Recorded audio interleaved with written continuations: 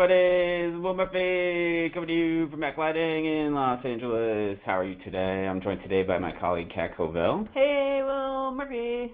Welcome to today's Tech Talks webinar, where we're going to do a very short discussion of just copying and moving queues, since that is a regular question that we get all the time in support land. And as you probably noticed, we were asking for more questions this time because we're basically going to go through a lot of questions now. So some of my webinars topics have gone on for a long time. We picked a very small webinar topic this time, so it'll be very short, and it'll just be some basic stuff about copying and moving queues, and then we'll jump to your questions. Okay, Grandma 2 software, yay. Okay, so I have an executor selected right here, and I have these cool buttons, delete, copy, move. I think deleting a queue is pretty straightforward. If I say delete Q6, put my face over there. Delete Q6. You're going to get an option for normal or queue only delete. In this case, if I were to choose normal, nothing changes about the tracking. See, the magenta stuff is the track data. If I try that again, I get a queue only option. Nothing happens because there's no data to hard store. Let's say, for instance, I really like Q15 and I want this to be Q6.5. So I'm going to copy Q15 at Q6.5, and I get this pop-up. If I copy that, you notice it just takes the actual values that were here and inserts them in between here. Since dimmer was a tracked value, it didn't touch dimmer. Since the color was different, you notice that it changed the color here to blue, and now the blue has tracked forward, which has changed how Q13 looks. Q13 used to be magenta at full, now it's blue at full. That might not be what you wanted, so remember there's a handy way to repeat syntax by hitting the up arrow on your internal keyboard. Copy Q15 at Q6.5, please. I have an option to choose queue only. When I choose queue only, it inserts the data here, but it maintains the data in the following queue as it was previously. So now Q13 is still full in magenta. So queue only says, put the copied queue in, Q6.5, keep the following queue as it was originally stored. So it hard stores the magenta values so that it stays that way. The other option you get, let's say Q15, I'm going to change this to 75%. Nope, that's not what I meant to do. Change this one to 75%. 775, that's good. So we change that to 75%. Now, if I copy Q15 again, do this, we'll just say copy. Notice it didn't copy it at 100. So I have not preserved the original look. I have not preserved the status. I've only copied the hard stored values. If I want to preserve the original look, that's where you will use that status key. I want to copy everything, the status, everything that it takes to recreate that Q16 and put it in the slot of Q6.5. And now you see how it copies it at full. So it copies the tracked data as well. That's the idea. Status of the queue, what it looks like. Now remember, if you don't want it to keep tracking at full, then combine both these checkboxes, status and queue only. So in Q6.5, it'll look exactly like Q16, and then 7 returns to what it was before. So those are two options there. remember, if you need help with copy, help copy. Then you can navigate towards the copy key and the copy keyword, etc. The other one we mentioned was, were we going to talk about move? Yeah. Yeah. So if you want to move a queue, I can just say move Q4 at 4.5. Okay, I haven't actually changed its position in the list, so I don't get any pop-ups. I'm just, that move command is basically just renumbering queues. So if you'd like to renumber queues via syntax, get that question all the time through the years. How do I renumber queues via syntax? I say use the move key, and they go, mind blown. But if you're moving across queues, so if I try to move Q 4.5 at, what do we get, 14.5, you'll notice you're not going to get status pop-ups or anything, but it really is going to affect your tracking. So if you really have to move a lot of queues around and you want to preserve all the looks, one of the things you could do, you could right-click in your tracking sheet, block complete. Now you have all hard data. I would repeat that move command. So now I've moved Q 14.5, I've preserved the look of all the previous queues, and then I can go back and unblock complete and bring back all my tracking.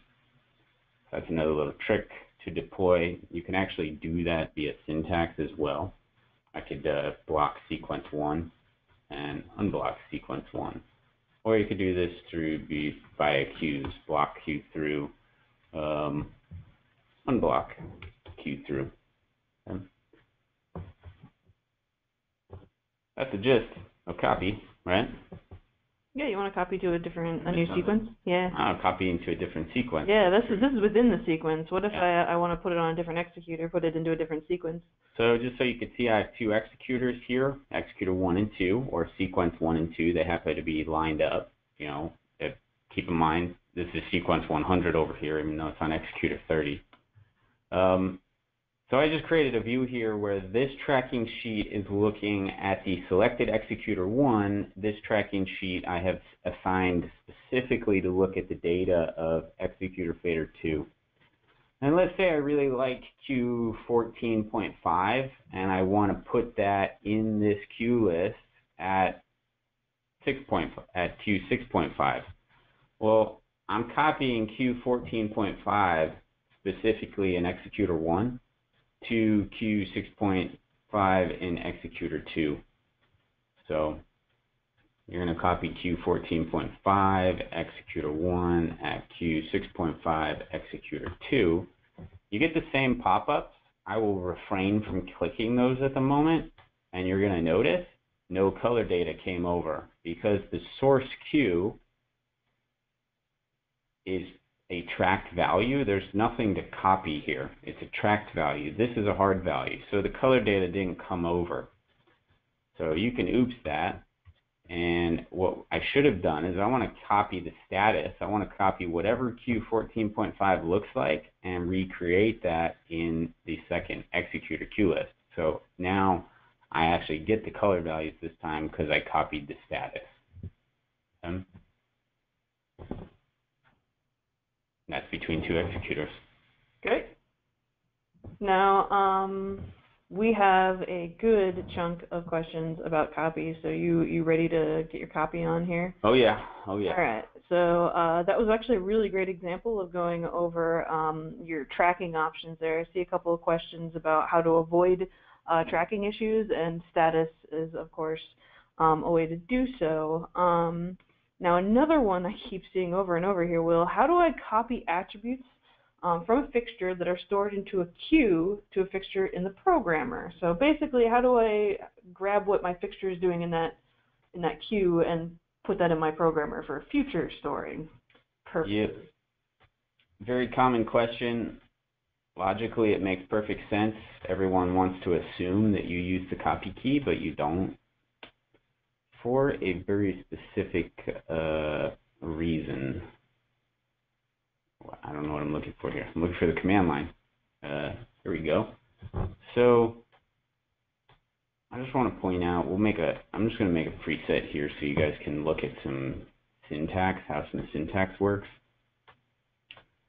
So we'll just make a magenta preset here. So if I select this fixture and I put it at a preset, the syntax is at preset 4.11 because this is pool for preset 11. If I tell the fixture to be at 50, I'm telling it to be at 50%. So the two examples here is I have a selected fixture. I'm telling it to be at a level or at an object. A preset is an object, a queue is an object, a sequence is an object. You're telling fixtures to be at objects. You're not copying data to the programmer. You're telling your selection that's in the programmer to be at the values of an object. So I have Executor 1 selected. I want fixture 101 to actually look like Q15. I don't want it to be at a preset. I don't want it to be at a level. I want it to be at Q15. And you see how it pulls the data from the object Q15, the data in that object, and puts it at a level. Now, this queue might have tons of fixtures in it.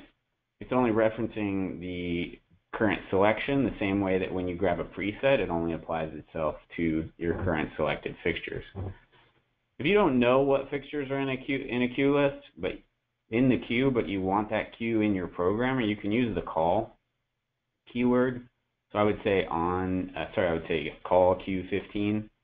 Notice that it doesn't select the fixture, it just pulls the data from the queue into your programmer, and you could say if output to actually select that fixture. Do you think that answered that? Yeah, but I want to take it one step further here. Will, what if you just wanted to grab one attribute? What if I only wanted to grab that color information? I didn't want to grab the dimmer information. So that's where you're going to use the if keyword, because the if keyword stands for only if.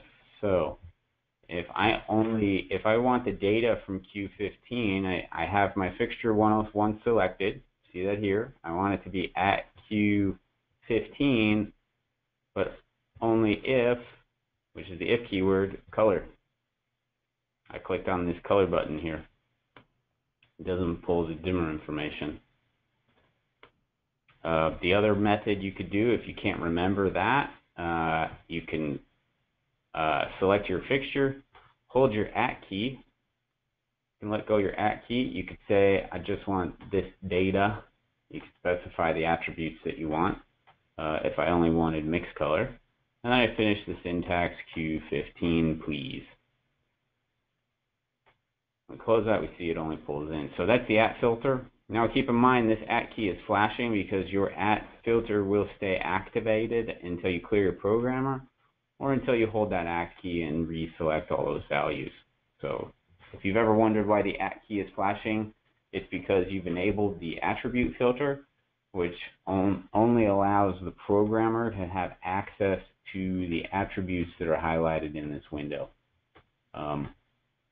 You also may have noticed that that's directly correlated with the filter pool. So if you guys are constantly pulling data of specific attributes, I would certainly recommend setting up filters.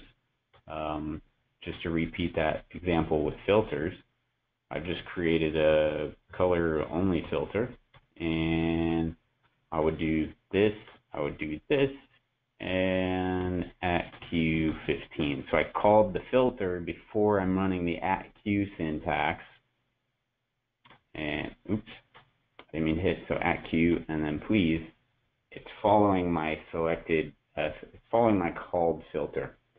That works for presets as well. If you have an all preset with a ton of data in it, you can say color only and then tap on the all preset and it only pulls the color data out. Is that good? Cool. Yeah, that was a good explanation of using those filters. Here's an actual decent question here.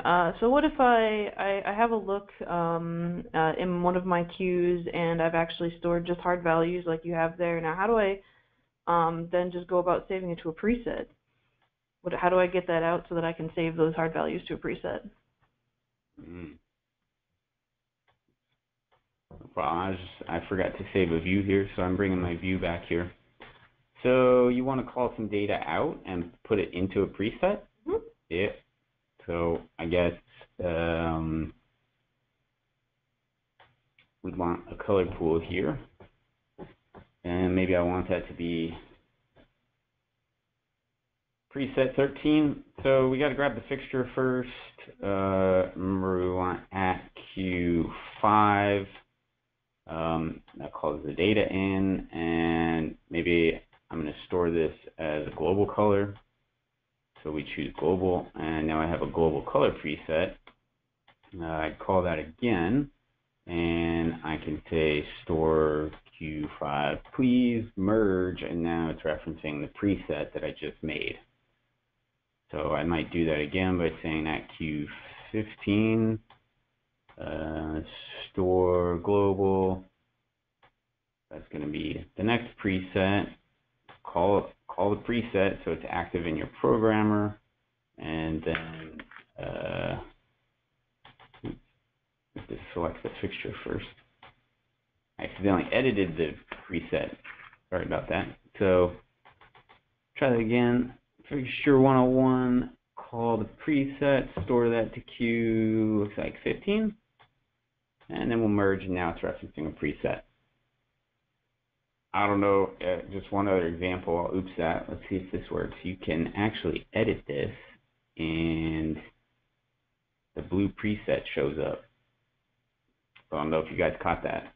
In the actual tracking sheet, you can right click, make sure it's set to encoder group, edit, see preset 4.14, which is blue, and now I've just fixed my hard stored values via my tracking sheet by right clicking.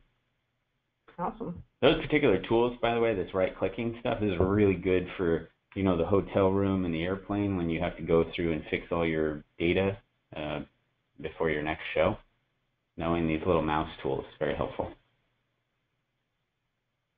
I see a lot of questions kind of popping up about controlling and copying multiple things. So how would I copy a queue, store it to multiple executors, and along those same lines, what happens with status when you're going to multiple executors?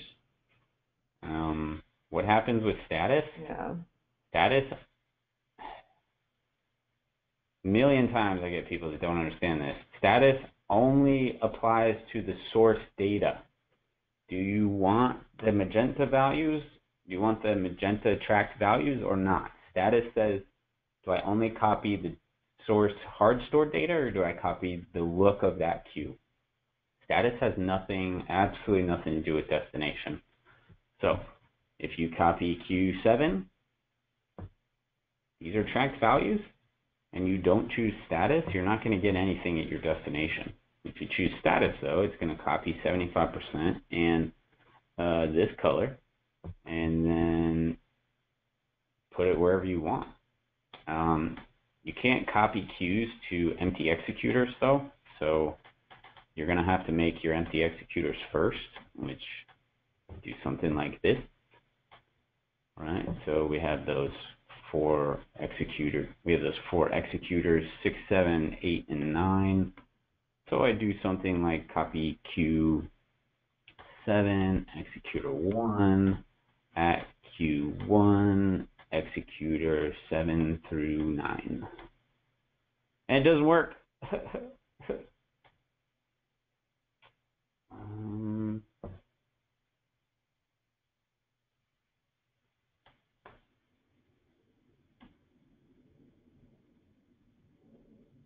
What did I type? 7 through 9?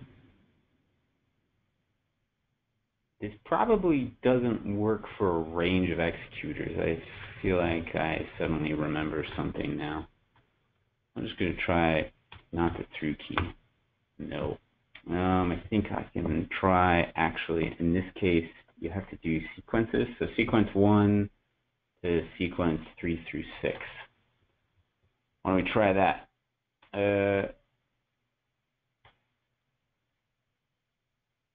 Yeah, I do have a, okay. Copy Q7, sequence 1 at Q1, sequence 3, 4, 5, and 6. Huh. Maybe this is why they're asking me this question. Do you remember, Kat? I really swear. Actually sitting here and playing with it, I do the exact same thing as you. I always laugh about these because people, when they email support, they think we know all these answers off the top of our head. It's like, no, we just know how to try it out until we find the answer.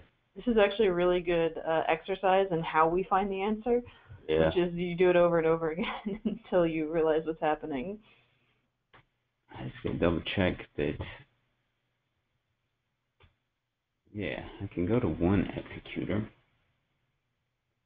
and I can go to one sequence, but you would like a range of sequences, and it's going to fail. Just wondering if I could try sequence 3 through 6, merge, select executor 6, nope. Now the question is, did I put it in a bulletin?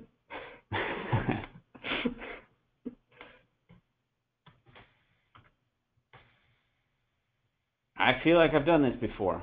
Now I'm going to get frustrated because I don't remember the order of the syntax. Copy, Q. So really the answer to the question is just get the syntax right. Well, yeah, of course. I could try reversing the syntax. Normally I speak copy sequence 1, Q7 at sequence 3 through 6, Q1. Nope. I kind of feel like for some reason I can't do a range of sequences, and I'm not sure why. I really thought that was possible. Well, we might have to explore after the webinar and let you guys know what we find. Yep. We can move on to more questions that we can answer. All right, questions that we can actually answer. Let's look for some of those. Hey, Will, can you give me an example of why and how copy differs from clone? Yeah, because they're two different things. They're not the same at all. There is a terminology challenge with these two because I do know that different manufacturers, what we refer to as copy, other manufacturers refer to as clone, and vice versa. So there's a lot of confusion in the biz. Copy is about copying objects. So a queue is an object. A sequence is an object. A preset is an object. You're copying the object. Clone is related to the actual fixture data. If I go back and select Executor 1, this is fixture data. Okay, in your mind, when you copy a queue, you think you're copying fixture data, but you're not. You're copying the actual queue data, the queue object with its data. Clone is only looking at these stored values, and it's taking it to other fixtures. I'm taking data from one fixture to another fixture. So if I copy Q7, it's copying the content and the fixture associated with that. If I'm cloning, I'm saying I want the fixture data of 101 to also exist on a different fixture. So a very simple example within a single queue list, look at what happens when I say clone the source fixture data, 101's data, at fixture 102, only in Executor 1. I haven't copied any queues. I haven't copied any objects. I've taken the data that already existed for fixture 101 and mirrored it or cloned it to fixture 102. So from a philosophical and technical standpoint, copy is for existing objects. Individual fixture data is where you use clone. And remember, when I pulled data into the programmer, I was not using the copy keyword because, once again, copy is for existing object data. The programmer, you put fixture values at the data that exists in the object, and clone is your mirroring existing fixture data inside of an object to another fixture that's in that object. And I think we have a clone webinar. We do have a clone webinar. Yeah, so if you navigate to support.aclighting.com, you find our YouTube channel. You can find our Tech Talks playlist, and there's a clone webinar in here that covers everything related to cloning. Remember, you can also find help with help copy, right? And then there's also help clone, which tells you how to use the clone syntax in case you don't remember. Cool. Yeah. All right, I have another question that seems to be popping up a little bit here. Why is it that sometimes when I copy a Q stack to another one and I edit the new stack, it also affects the one that it's copied from? You copying, what are you copying? Executors? A Q. When I copy a Q to another Q stack, so just like we did where we copied one Q to another one, why when I'm editing that new Q in that new one is it affecting my original Q? We talked about this earlier. It's probably because of your presets. Yeah, when you copy a Q, there is no relationship to the two objects. So the only relationship that might exist is that you've actually copied the preset as well. And the Q is referencing the preset. So if I copy, we'll copy Q15 executor 1 at Q15 executor 2. I'm going to copy the status over there. These are two different sequences, two different executors, but these Qs, yeah, they're both Q15. That just happens to be the numbers that I've chosen, but they're both referencing the same preset. So if I change this to magenta, Q15 over here is still the same. So there's no relationship there. So I'm only taking a guess at what you're experiencing is that maybe you're actually editing the preset itself.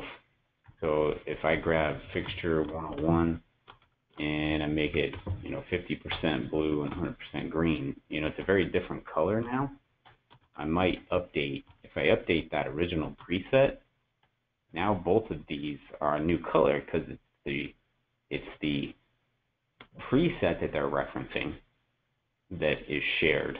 But the Q, there is absolutely no relationship. And the only other conundrum that I can point out is that people will copy executors, copy this executor here, copy this executor here. Look at, yeah, they're different executors, but they're all the same sequence. They're all sequence 1. So if you change something here, yeah, it's going to affect this one because it's the same sequence, and a sequence is a list of Qs. If you actually want to make a new executor of the same Q list, but you want the ability to change this Q list, then you first have to go to your sequence pool and copy the sequence. Okay, so the first thing I would actually do in this case is I want to copy sequence 1 here, and then I'm going to assign, this is now sequence 17, so I'm going to delete these. I don't want them to be the same. I want to assign sequence 17 at this executor. So now currently they're going to look exactly the same, but I can edit these Qs and it won't have any effect on sequence 1. That's usually the confusion that people have. Now why do we do it that way? If you think a rock and roll show, you build a red-green or a red-blue sequence, you might use that in 20 different songs. So you're going to use that same sequence on multiple executors across multiple pages. So yeah, it makes sense that we have this. Otherwise, you're going to have 50 sequences that are all the same, and that's a big waste of data. But in this example, if you intend to reuse a Q list that you really like, but want the ability to change it without affecting the first one, make sure you copy the sequence first, and then assign that copied sequence to a new executor. So I hope that clarified the original question. Yeah, I think it did. You actually elaborated really well. Yeah. I didn't think of copying sequence. Sequence to the same place. That was a good look there. I'm just guessing what your question really means. Somehow you have a connection, but there's no way for two queues in two different sequences to have any connection other than the preset that they're referencing. Great. It looks like that was it for copy questions. We want to move on to just randoms. Yeah. See what we could, what kind of info we can get out of you. Hey, Will Murphy, how do I take my autosave macro and put it on an executor so I have a nice quick place for my autosave? Click the empty title bar, function, macro, find your macro in your pool that you want here, which, lucky me, quick save. How I managed to find that in the list, I don't know. It's alphabetical? That helps, right? I wasn't even looking for it. This was like scrolling randomly. Lucky you. All right. Hey, Will Murphy, how do I control the size of an effect on an executor? With a temp fader. So what do we have? We have some effects here. Yeah. So why don't I do fixture 101 through 112? We do move circle. Store that here. I'm gonna select that, and now from stage view, I should be able to see that.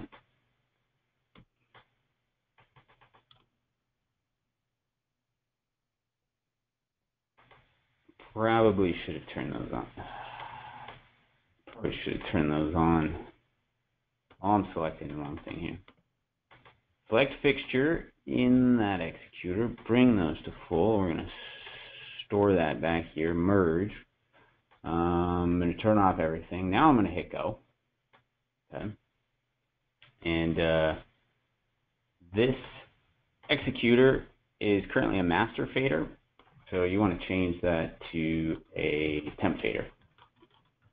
And then the temp fader actually controls the size. So I'm working on the wrong cue list here, guys. Sorry about that. Temp fader. Here we go. So bring it up, down. So now if we jump back to screen 2, you'll see it's at half the size. Now it's at much bigger. Now it's really tiny. Okay? Cool. Hey, Will Murphy, can you explain that little heart in the bottom right of your screen? Yeah, blue heart says that I am the master of the session. If I leave session, I have a broken heart. And if I'm a connected station, if I'm not the master, if I'm actually a connected station, it will be green. So it tells you you're good. And by the way, you guys can always click on this. These symbols, they tell you right here what they are. The blue means the session is, the console is master. There's a whole webinar on MANet configuration as well, which covers everything about sessions related to that blue and green heart.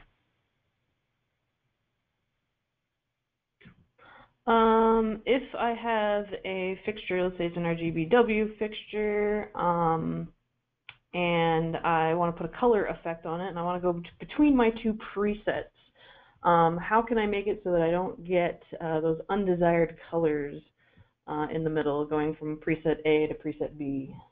Oh yeah, I was talking to my colleague the other day about that. So a lot of people gravitate towards the sine wave form, and they'll say, you know, magenta and then blue. Let's see what this looks like.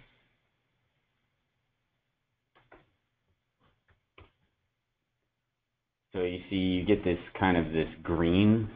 Nope, is that right? Off executors through.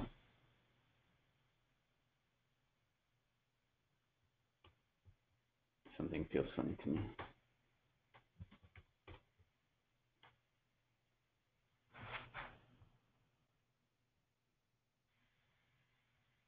I'm not sure why this first one started green and the rest of them aren't. I don't know that magenta is a really good color. What's the two like opposing colors? I would say yellow, and yeah, that's probably gonna do something kind of funky in there. Yeah, you see, you get this kind of, it's easier to see this in MA3D, which I don't have open right now, but you see this like gradient that's in between the two colors. A better way to combat this is don't use a sine wave, because then the ramp of the sine wave is floating through all the other colors. Instead, start with PWM, because then you're going to get just the two colors, red, blue, red, blue. I have a broken fixture. See, fixtures don't just break in real life; they break in in the console as well. I don't know what that is. I don't know what's doing this. You've obviously been playing with that fixture type, Will. Apparently. Yeah. I thought I loaded a fresh show file, but I must have changed something about the fixture type. Anyway, back to editing effects. That's a little harsh because it's a square wave. This is where PWM attack and decay become really helpful, because you can do a little bit of a rise and a little bit of a decay. So it adds a nice little fade to the end, the beginning and the end of the square wave, something that you can actually adjust. Just work with it in real life until you feel good. I do know if you have a very specific path, especially as you get more colors in your fixture, you're going to have to individually edit every single form here. And it is doable with a custom form, but it's going to take a lot of finesse. So if I have a 5-color LED, I suppose I could start with this one and add a point, and I drag that up there, and then I'll do that one and add a point, and I drag that over there, and maybe I have to add 2 points to really get this color that would be kind of like this. So we have the tools in here. It's just there's no kind of color path available, but I suppose it's workable if you have a very specific need. Otherwise, I think majority of situations you get away with PWM and just put a little attack and decay on each end. So, Will, it looks like our viewers are actually paying way more attention than we are, because you updated that preset earlier. So that was why we had the screen. That would explain so, it. Idiot. Thank you guys for pointing that out, because obviously we're just trying to answer as many questions as possible here, not paying attention to what we did earlier. Actually, while we're on the topic of these LEDs, so say I have one of these new LEDs. It's got multi colors. It's got 7 different LEDs. Am I able to use that particular fixture with the color picker? Does the color picker utilize all 7 of those LEDs? Yeah. We have some 5-color LEDs, just so you can see what it's doing. So color picker. If you go into raw fader mode, you get individual control of each of these. With a 7-color fixture, you're going to see 7 faders.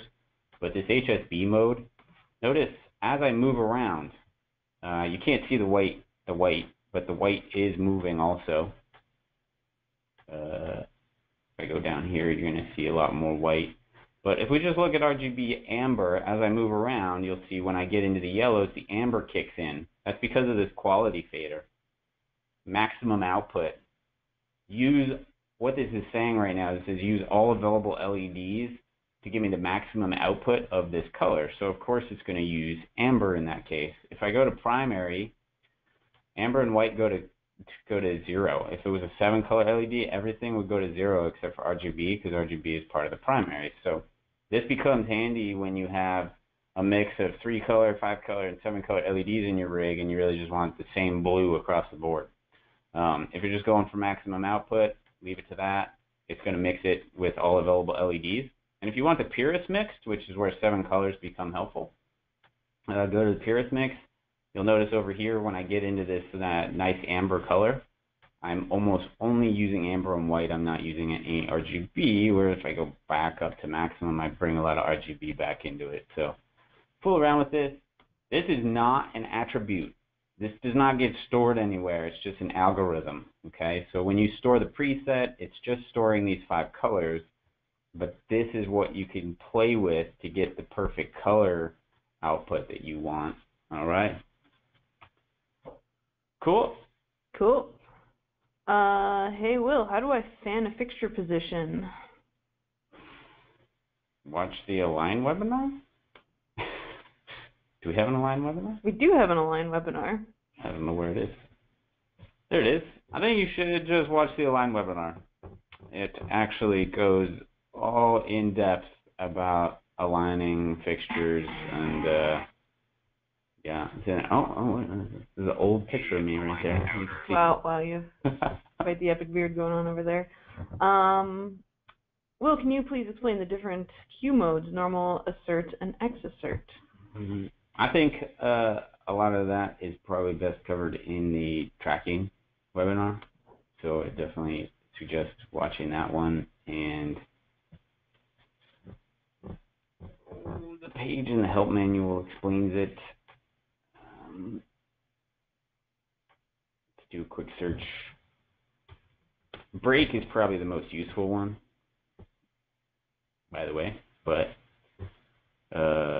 working with tracking sequences in Q modes is a great tool.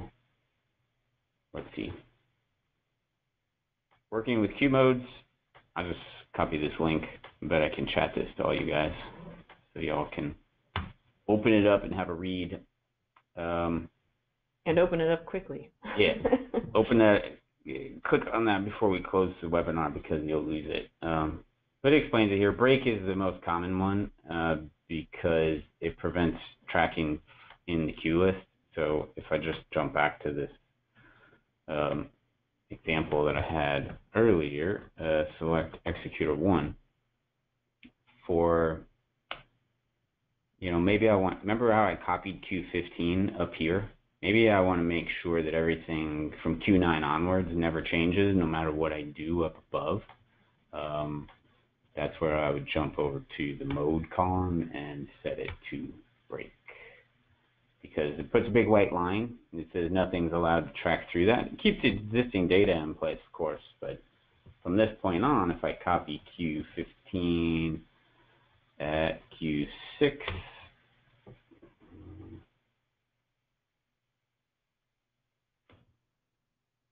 copy Q15, I'll just do a status, merge. You see that white line keeps Q9 intact even though previous data has changed. So very handy to use that break function, because if you add more fixtures up here after you've finished your show, you want to make sure it doesn't affect data later on in the queue list. So that's basic understanding. You can check the help manual for more. Okay? I was actually just working you up to this awesome question, which is, what is the best way for beginners to actually learn about the console? And we have a ton of different ways that you can learn about the console, and Will just actually showed you a bunch of those ways. Obviously, this help manual is chock full of amazing information, or else we wouldn't have just talked about it like 3, 4, 5 times during the same webinar here. help2.malighting.com, by the way. People tend to ask this question a lot, and I say read the help manual. When you're done reading it, read it again. When you're done reading it, wait a little while, then read it again. Like it's the best way to kind of commit this stuff to memory. On top of that, we have so many resources. We have this our support hub here with our knowledge base and information on what we teach in the classes, which links you to more bulletins, some fundamentals that we find important before you start learning the desk. As well as all of these will point you to the webinars as well. So there's just so much information on our website, the help manual, the bulletins, the webinars, MA-Share. I don't know if you have MA-Share up at all. There's also MA-Share. There's actually a cool thing I was going to show in our knowledge base, additional MA resources. Actually point to a lot of places such as mashare.net. So this is what Kat's talking to, ma-share.net, the forum. It's very active. You can see already, 5 posts today. It's a very active community. It's a great place to learn. Read through it. years and years of information. There's 107 pages. You read through this, you're really going to understand the platform. And this takes you to the help manual. And you know, this is our webinars are on the ACK Lighting YouTube channel. MA Lighting has a YouTube channel as well, so you learn some more. There's tons of information out there. You just have to sit down and do it. You know, GrandMA 2, knowing how to use GrandMA 2 offers you a career. You don't build a career overnight. You have to study and research and try and study and research and try again and keep practicing, etc., etc. And that's all we have time for. That's everything? That's everything. It's actually almost all the questions. Yeah. Awesome. Well, hope you guys had fun. It's been a pleasure. Happy programming. Bye, Will Murphy. Bye.